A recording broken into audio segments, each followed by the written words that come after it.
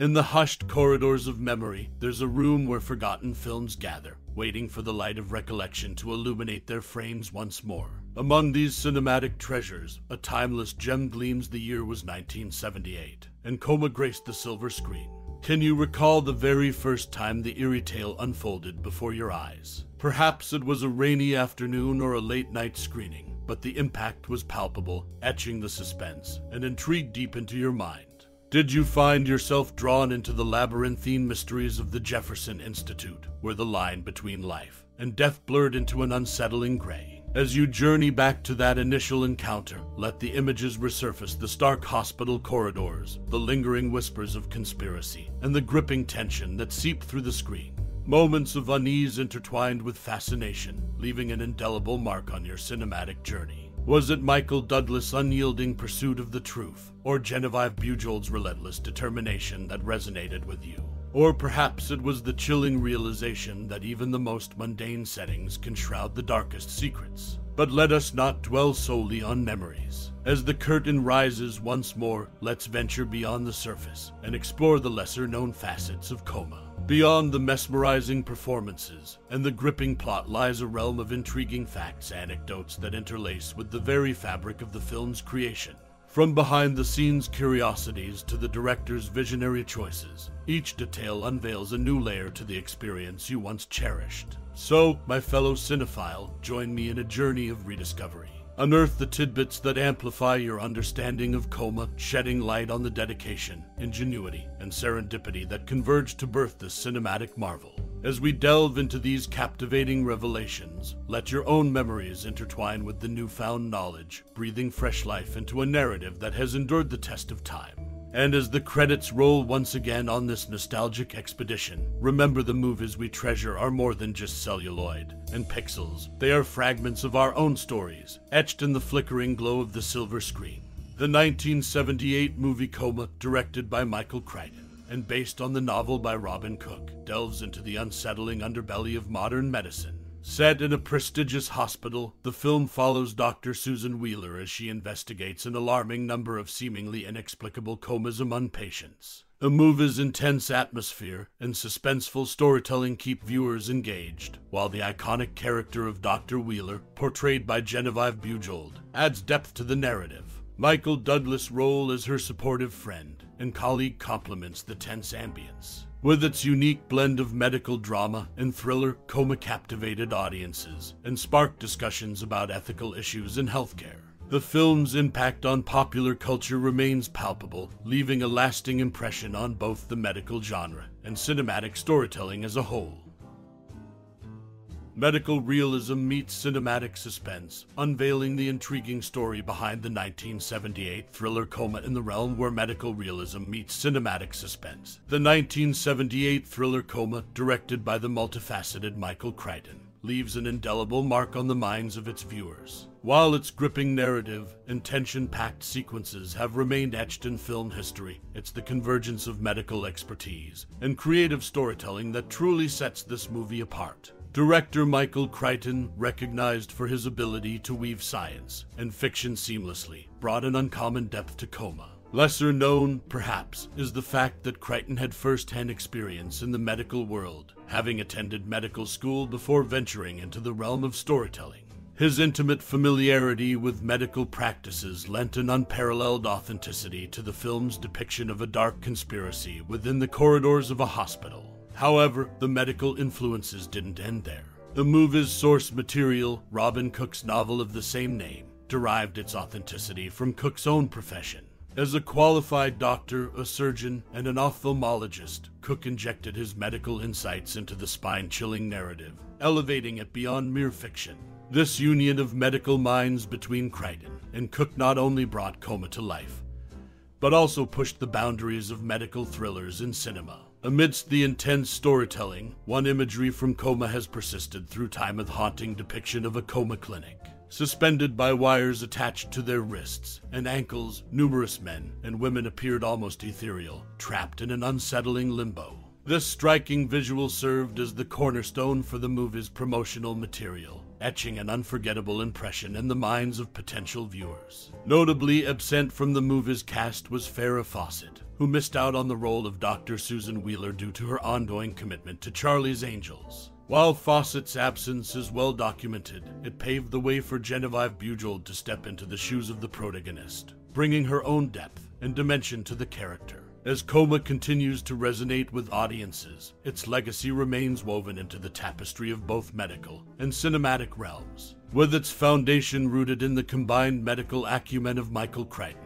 and Robin Cook, and its imagery leaving an indelible mark on the annals of film history. Coma stands as a testament to the power of collaboration and creativity. So, the next time you find yourself in the grip of suspenseful storytelling within the walls of a hospital, remember that Coma wasn't just a work of fiction, it was a convergence of medical reality and cinematic artistry that continues to captivate to this day.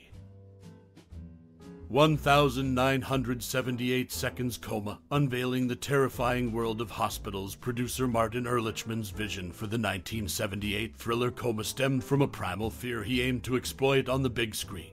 Drawing parallels to the impact of Jaws on ocean phobias, Ehrlichman set out to accentuate the unnerving fear many harbor towards hospitals. He saw hospitals as spaces people couldn't entirely avoid, unlike the ocean, making the terror even more potent. This anxiety-laden premise catalyzed the creation of a film that penetrated the heart of a universal fear, enveloping audiences in a chilling narrative. Based on Robin Cook's novel, Coma underwent several transformations during its transition to the screen. Notably, the protagonist's portrayal shifted from a feminist blonde medical student in the book to a brunette second-year surgical resident in the film. The feminist themes present in the source material were streamlined, resurfacing only in the form of heated exchanges between characters. Another alteration saw the medical institute's location change from a city setting to a suburban enclave. These modifications reshaped the story's dynamics, ensuring a gripping cinematic experience while retaining its core essence. The film also celebrated a significant milestone for veteran actor Richard Widmark, marking his 30th anniversary in the movie industry. His presence in Coma added both gravitas and legacy to the film, serving as a reminder of the actor's enduring contributions to the silver screen. Coma remains an unsettling exploration of hospital-induced fears, capturing the essence of its source material while adapting it for maximum impact. The movie's ability to tap into the primal unease associated with medical settings, combined with its alterations from the novel, solidifies its place in the annals of suspenseful cinema. Ed Harris' debut and the real fears of Coma in the realm of suspenseful cinema. The 1978 thriller Coma stands as a pinnacle of fear-fueled storytelling. Notably, it marked the feature film debut of the now renowned actor Ed Harris. His nuanced performance as Dr. Bresslaw, a character entwined in the unsettling narrative, hinted at the remarkable career he would go on to forge. Director Michael Crichton, celebrated for his knack for weaving science and suspense, revealed his intentions in an interview with Millimeter magazine. He shared, "This is a story that contains many elements of reality. The fear people have of surgery, the fear of dying at the hands of your doctor, phobias about hospitals. Those are very real fears, and so to exaggerate them would not be much fun." Crichton's vision was to balance the eerie with the believable, allowing the audience to relish the chills without dredging up deeper anxieties. A captivating twist adds to the film's mystique, the presence of actor Tom Selleck as surgery patient Sean Murphy. This role, seemingly minor, would later connect him with Michael Crichton once again, leading to their collaboration on Runaway in 1984. Coma resonates with a vivid fusion of reality and imagination as it navigates the genuine terrors that hide within the realm of medicine.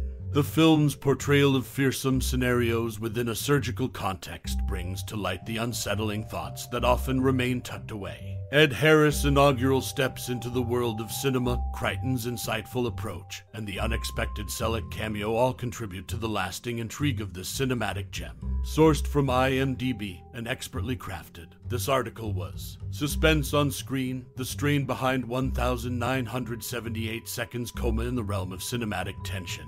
Few moments grip audiences quite like the silent crescendo of a well-executed score. However, the 1978 medical thriller Coma, directed by Michael Crichton, dared to defy this convention. In a bold move, the film held off on introducing any musical backdrop until the 45-minute mark, weaving an eerie atmosphere that left viewers unnerved in its chilling absence. But that was just the tip of the iceberg in the making of this suspenseful classic. Julie Christie, the acclaimed British actress, was initially pegged to portray the lead character, Dr. Susan Wheeler, a role pivotal to the story's intrigue. It eventually found its home with Geneviève Bujold. The tantalizing what-if of Christie's involvement echoes through cinematic lore. Yet, it was the eerie spectacle of the Coma clinic that truly pushed the boundaries. Background artists took on the arduous task of embodying coma patients suspended by wires. These performers endured 6-minute takes of physical strain, their bodies suspended only from the hips and neck, yet contorting to simulate the sensation of full-body suspension. The complexity of this feat led to tables on jacks, allowing reprieve between takes. Director Michael Crichton remarked, "It was technically very complicated because the people could only hang for 6 minutes. You see, the suspension was actually only from the hips and neck." In this eerie ballet, 16 real individuals and 15 dummies collaborated to craft a haunting tableau. Crichton's statement underscores the lengths to which the crew went to capture authenticity, pushing the boundaries of visual storytelling. The legacy of Coma rests not only on its narrative intrigue, but on the physical demands it placed upon its cast and crew. The absence of a musical score, the alternate casting choices, and the daring wire-suspended sequences all wove together into a tapestry of suspense that continues to captivate audiences today.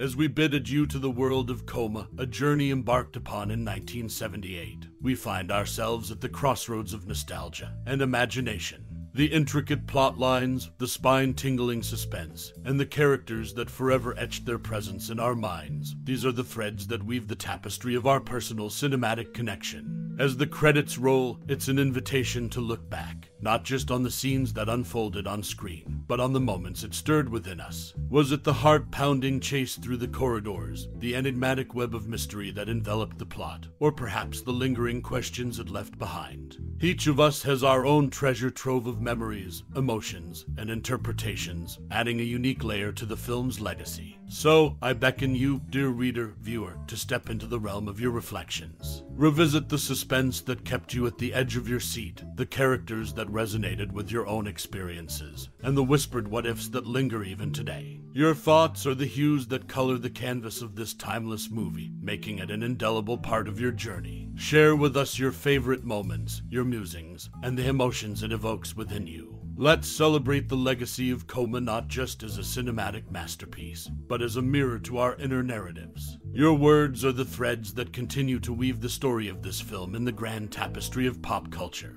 Thank you for lending your time and indulging in the magic of reminiscence. Your connection to Coma is a testament to the enduring power of storytelling, a bridge between past and present that enriches our lives. Until we meet again on this journey through words and memories, cherish the whispers of Coma in your thoughts and hearts. With cinematic regards.